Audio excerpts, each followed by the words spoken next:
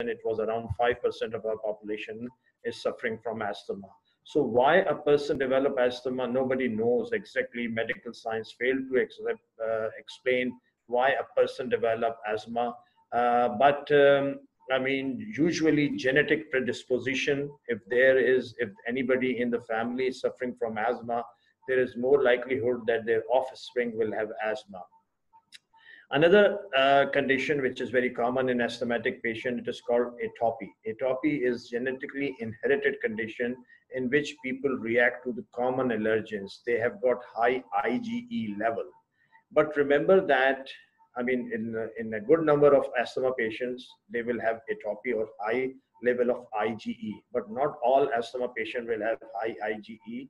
And similarly, all patients who have got atopy or high IgE level, they may not develop asthma. So it is not definite, but yes, genetic predisposition is there.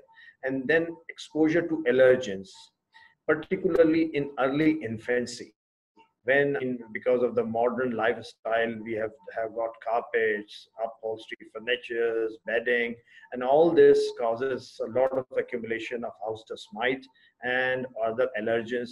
Exposure to them in early infancy increases the chances of developing asthma. In adult life, there are over 200 chemical substances which can predispose you to develop asthma. This is called an occupational asthma. So I'm not going to discuss that. That is a bit of specialty problem. Now, along with genetic predisposition and exposure to allergen in early infancy, certain contributory factors are also important. As I mentioned to you, there are a lot of allergens like house dust mites, animal dander, cockroaches, fungi. They are all very common in our setting. Occupational exposures. Respiratory infection, particularly in the childhood, if you are born small in size, you are more likely to. Similarly, diet. Children who are not being fed on the mother milk in the first 6 months, they are more likely to. Air pollution, whether it's outdoor or indoor, both predisposes you to develop asthma.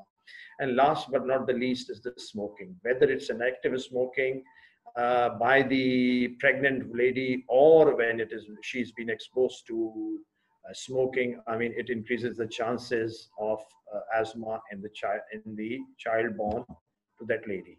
Coming to the pathophysiology, although it's a difficult thing, but simple, if we simplify, usually the mast cells are considered to be the most culprit cells.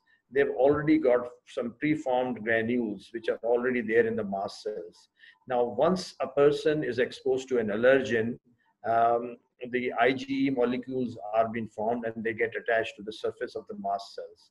Subsequent exposure of the allergen, which is big enough to bridge the gap between these two IgE molecules, a series of reactions take place in these mast cells. Some of the mediators are already preformed, they are immediately released, like histamine, thromboxane, prostacyclin, and so on and so forth.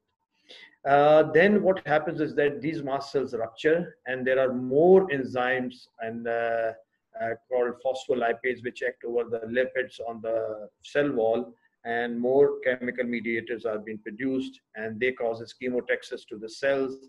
The cells are being brought into the mucosa of the airways, and an inflammation sets in. So this is all what happens in these patients.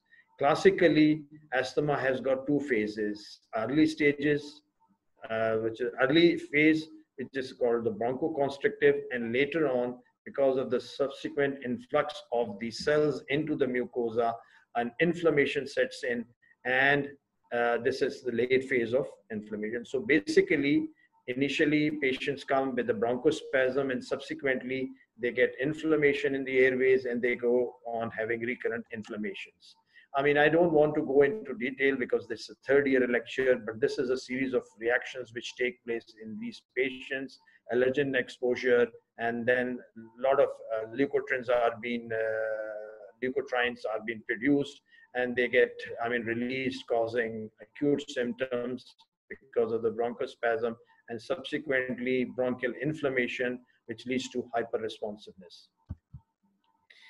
And usually, a person has got a normal, nice balance between two types of helper lymphocytes, which is called Th1 type helper lymphocytes and Th type 2 helper lymphocytes. So this sort of balance is, they are, I mean, the number of these two cells are well balanced. But there are certain factors which shift or tilt the balance towards Th type 2 helper lymphocytes. And when you have more Th2 helper lymphocytes, you are predisposed to develop different allergic conditions, whether it's a skin, whether it's a nose, or whether it's asthma. So factors which predisposes you to have more Th type 2 lymphocytes are wide spreads of antibiotic, adoption of the Western lifestyle, again, that predisposes, diet we have already discussed, and presence of lot of allergens in your house. They all tilt the balance towards developing more Th helper lymphocytes, and that's why people develop asthma. So this is something in detail.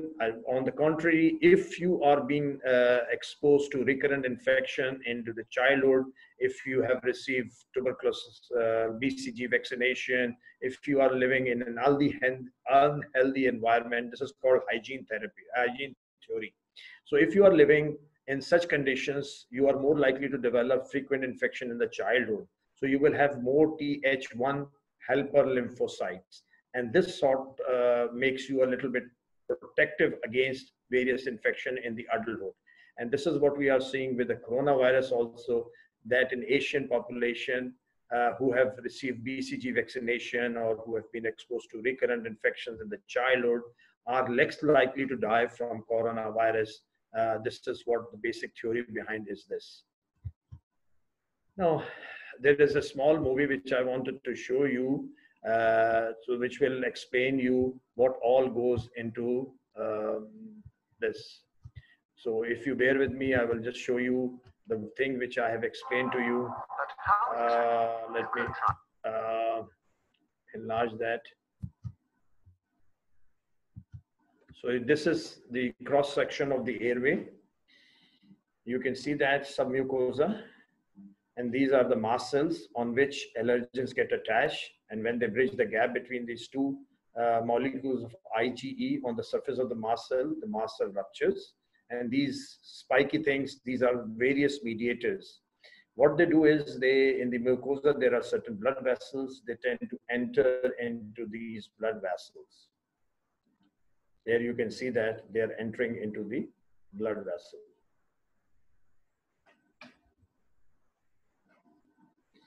There they are going into the blood vessel. These are red corpuscles. Now there are certain eosinophils. Can you see this big cell? This is an eosinophil. Now these mediators will get hold of these eosinophil, bring them out of the blood vessels into the mucosa or into the submucosa. And there these cells ruptures, and they also causes leakage of plasma from these small capillaries. There you can see this is the chemotaxis. The cells are being brought out of the blood vessel. This is what we call as chemotaxis. And there it will going to rupture and release more mediators. These mediators then act on the smooth muscles of the airways and causes bronchospasm. That is responsible for causing the acute symptom. Now, if you see that the diameter of the airways reduces in size, so the patients develop symptoms of shortness of breath and wheezing. So this is what happens there. At the same time, these mediators stimulate the mucosal glands, and these mucosal glands will produce a thick mucus, and this mucus in the airways becomes thick, and it is beyond the normal mucociliary clearance. I mean, it overwhelms the normal mucociliary clearance of the airways, and that's why, I mean, patients have got a lot of cough and difficulty in expectoration because this is a very thick mucus. So this is all in a nutshell, which I was trying to tell you happens in there. So let me go back to the presentation now.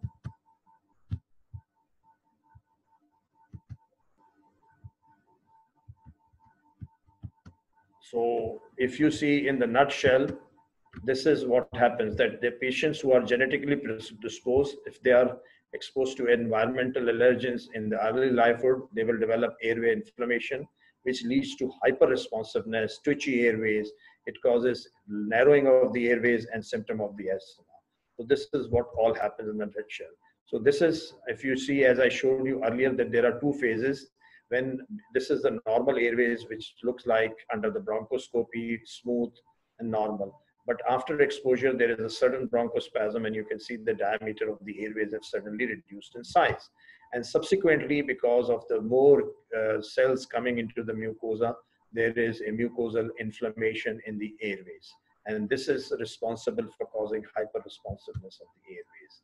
Then there is a new concept coming in, is the airway modeling. Like if somebody has got a high blood pressure for a long time, you can get permanent thickening of the myocardium. Similarly, the airways also become permanently thick, again due to subendothelial fibrosis, mucosal muscle hyperplasia, mucosal gland hyperplasia. So all this causes the airway to become narrow permanently.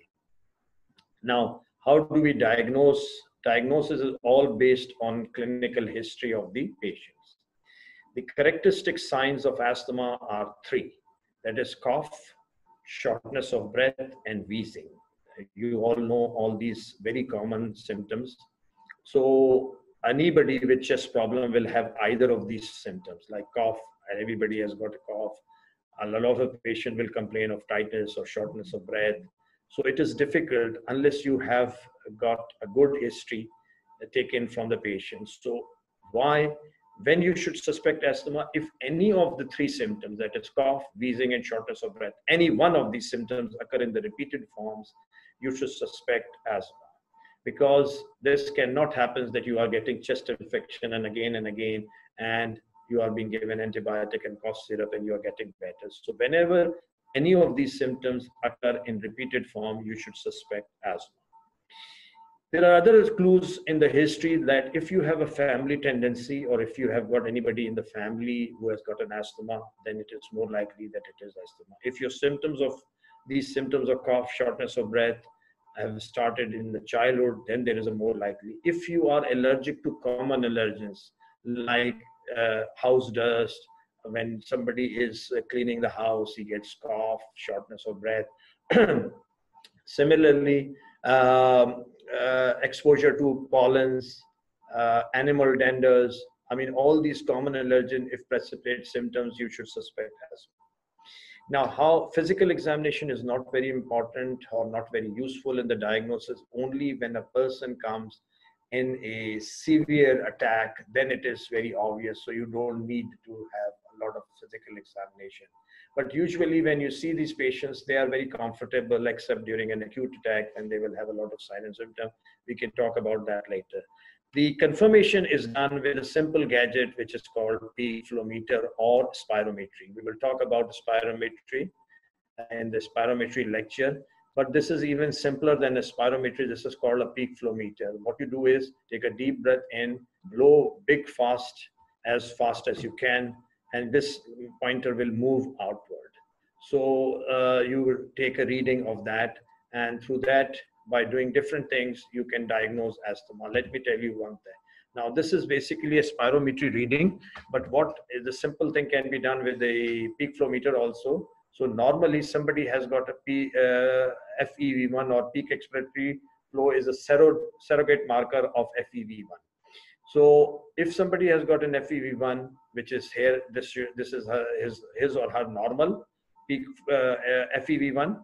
Now, when he comes and his FEV1 or a peak expiratory flow is low, you give them 2 puffs of bronchodilator, and if it improves significantly more than 12% or 200 ml from the baseline, this is called reversibility, and you confirm bronchodilator reversibility, and you confirm that the person has got asthma.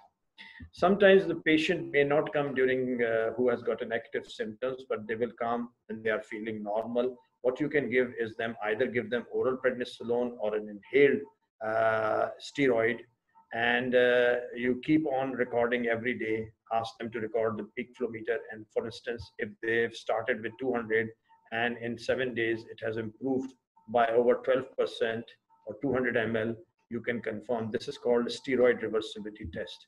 There is another thing which is very peculiar with asthma patient is that there is a change in the um, peak flow, particularly early morning and late at night. So there is a change in the peak flow. This is a late at night and it is early morning. So all asthmatic patients will have more symptoms first thing in the morning when they get up. So this is called morning dip of the peak flow. Normally the peak flow was 500 and it has dropped in the morning to 400. So this variability is very significantly suggests that this patient has got an asthma. So you give them peak flow meter, make a diary, record when they get up in the morning, and then later at night they should record it.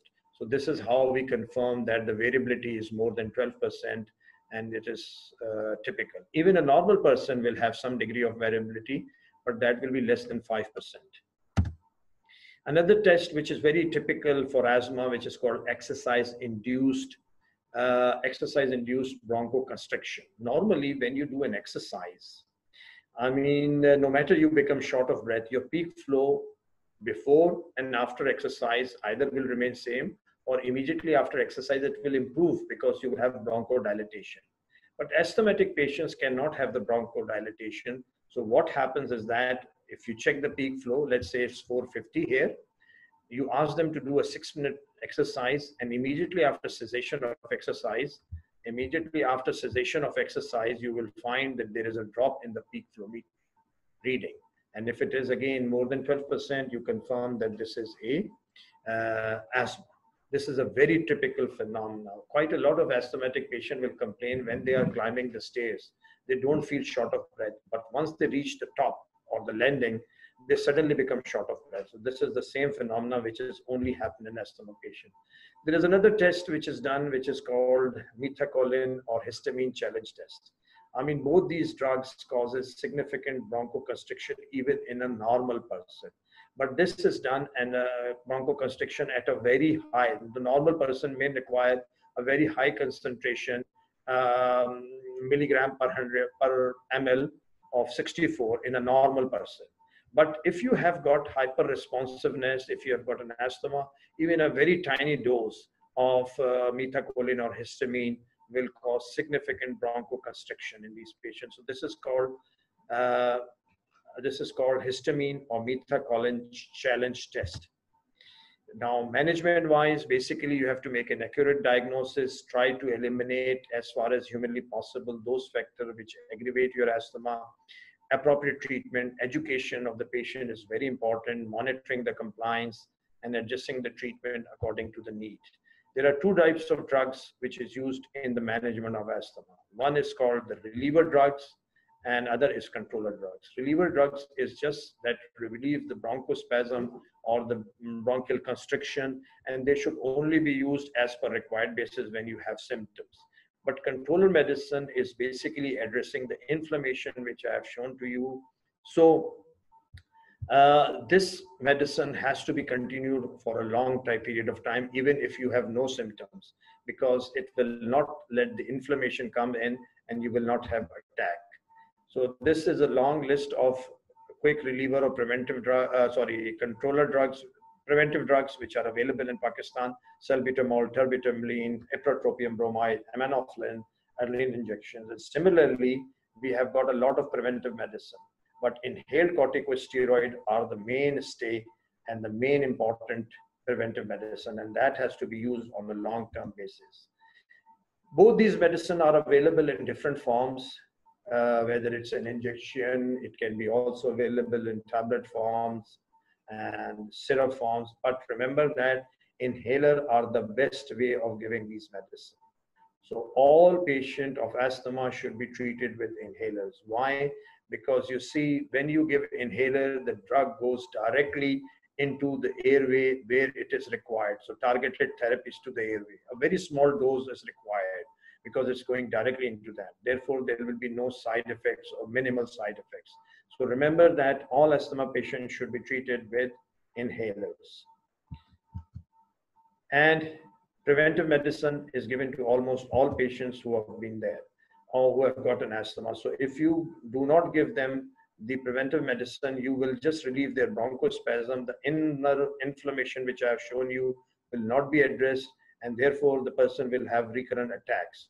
And here you can see that if they have been given inhaled corticosteroids as a preventive medicine on a long term, the inside inflammation is gone away and the person will start feeling better and will not have an attack again and again.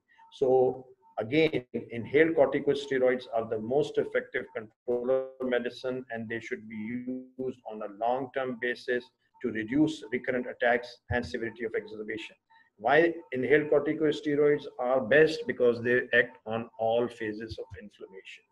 And it has also been shown that in countries where there is more sale of inhaled corticosteroid, the chances of patient dying from asthma is reduced. It is unfortunate that in Pakistan, not of many patients are using inhaled corticosteroid to control their asthma. Finally, I'm coming to the steps of management. It is usually in a stepwise fashion that as the severity of asthma increases, the number of controller medicine goes on increasing. Initially in mild, moderate, you use one controller and then you go on increasing the asthma medication. Now, this is the latest guideline in which reliever medicine, which is a short-acting beta-2 agonist, should be given as per required, and controller medicine should be given, that is inhaled corticosteroid, on a regular basis. Similarly, if you go on having a little bit more severe asthma, then you give them again inhaled corticosteroid and preventive medicine as per required. But if you have got moderately symptoms asthma, you may add on another drug which is called long-acting beta-2 agonist along with inhaled corticosteroids. So these are to become preventive medicine. Again, if it is more severe, then you can increase ipratropium or increase the dose of inhaled corticosteroids. As I mentioned to you, inhaler are the best way of giving. Usually people think that children cannot have inhalers, but there are different ways of giving inhalers. So everybody can get an inhaler, even if it is an infant. And so you should know how to give an inhaler to young people. So in the end, I'm just going to finish with the take-home message. The asthma is a chronic inflammatory disorder. Inhaled corticosteroid is the mainstay of the treatment. Peak flow meter is essential for diagnosing and assessing the severity. Management should depend upon the level of the control, and the choice of the inhaler should be that the person can easily use them. Thank you very much. So I'm going to stop here. As in the previous, lecture, I have just mentioned about treatment of asthma, the chronic stable asthma, but some patient may come acute severe asthma to you. Usually they come or land up in the emergency department. So we assess whether this acute exacerbation of asthma is mild, moderate, severe, or it is a life-threatening type of asthma. So there are different ways of assessing that. If a person comes to you walking, he can lie down, he can speak normally, he's not agitated, his respiratory rate is slightly increased, this will be mild. On the contrary, severe, he will be breathless at rest, he will not be able to, talk properly, he will not be able to complete a single, he will talk in simple words, not in sentences. Mera naam Nadeem. इस तरह से बात कर, he was going to talk like that, and he बार-बार रुक के वो बात करेगा. That means he is in a very acute state. He may be agitated, his respiratory rate may be greater than 300. Or sometimes they are becoming drowsy, they are becoming tired, exhausted. That is a very severe form of asthma, which is we call as life-threatening asthma. Again, further, you can see whether the patient has been using his accessory muscles or not, he has got a wheezing or not, his pulse rate is kitna hai, or peak flow aap check kar sakte hain. If it is over 80%, these are mild exacerbation, you can treat them and send them home. But if it is severe, if he's been using a lot of accessory muscle, there is a loud wheezing, pulse is 120, peak flow is less than 60% of his predicted, and he is not showing any response to your immediate treatment, then it is a severe asthma. This patient needs to be admitted to the hospital. Again, there are certain signs which is considered to be life-threatening, like paradoxical abdominal movement, that is during inspiration, the abdomen comes out, and expiration, it goes in. But if it is happening in the opposite direction, that means his diaphragm is getting exhausted and it is in the impending respiratory failure. Similarly, silent chest, normally you have a wheezing, but if it is a silent, it is a significant. Similarly, bradycardia. If you have got cyanosis, these are all life-threatening signs in an asthmatic patient. You do ABGs. If you find that PO is normal, PCO2 is low, that is considered to be mild or moderate asthma. But for any reason, if during room air, if the PO2 is less than 60, or carbon dioxide increase from normal level that is considered to be 45, it is, even if it is reaching to 45, this means it is a very severe or life-threatening issue. Similarly, if you see the pulse oximetry, the saturation normally should be above 95%, but if it is dropped to less than 90%, it's a very severe asthma. And so how do we manage that? I mean, first, a brief history. You don't have much time to spend on taking history. You give them bronchodilator through the nebulizer. Here, we are talking about nebulizer, not inhaler. So acute stage patient cannot use inhaler. So you give them nebulizer, you give them oxygen, you give them steroids. And that is, again, sometimes an injectable form. You should avoid giving any sedation or any cough syrup to these patients. If the patient shows a good response to your initial treatment, you can send them home on oral steroids. But if the patient do not show any significant response in the first hour or so during your emergency treatment, this patient has to be admitted either in the ward or in the ICU. If you have a life-threatening asthma, the patient has to be admitted in ICU. But if it is mild to moderate to severe asthma, you can keep them in the ward. So what do? You give them frequent nebulization, IV steroids, and oxygen therapy. If they are not improving, take them to the ICU, where you have a facilities for ventilating these patients on the ventilators. You may use other medicines like aminophylline, but people like to avoid this drug. And if the blood gases deteriorate and the patient goes into respiratory failure, then I'm afraid you have to put them on ventilators. So this is how we manage the acute severe asthma in ICU. Thank you very much.